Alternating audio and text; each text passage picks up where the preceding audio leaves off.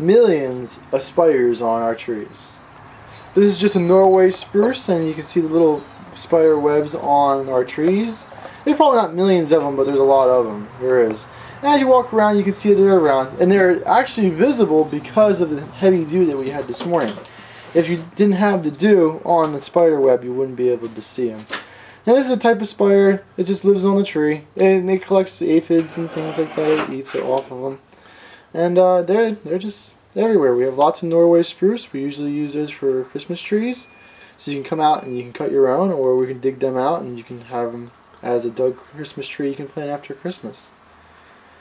So as you go along, you can see there's different sizes of the trees and different grades of them. Some spots are a little bit open. We're going to plan to plant that next year, so that's why it's a little bit open. And yeah, we have about 20 or 25 acres of Norway spruce. Lots of them. And feel free to come out and pick the one that you like if you want it for a Christmas tree, or you can pick one that we dug out that's already in the yard. Can we guarantee a tree without spiders? We can spray them, but I don't think it's worth doing. I don't think it has the economic value, or is not the best integrated pest management strategy. But if you want to, we can spray them. We definitely have to charge, and then you have to let it sit for about 3 weeks before I'll let you take it away.